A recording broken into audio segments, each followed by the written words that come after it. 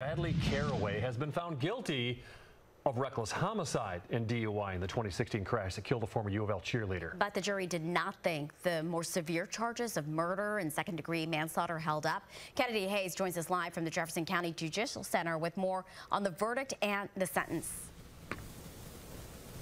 Myra and John, the jury deliberated for about 4.5 hours before they found Bradley Caraway guilty of reckless homicide and DUI, but not guilty of murder or manslaughter.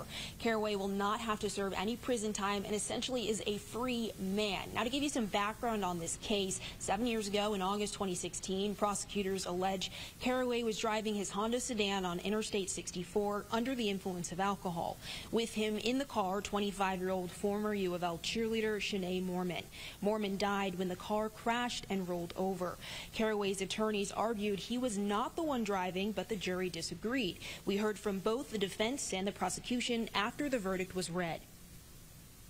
No one wins in anything like this, but we are so very fortunate for the jury and the outcome for today.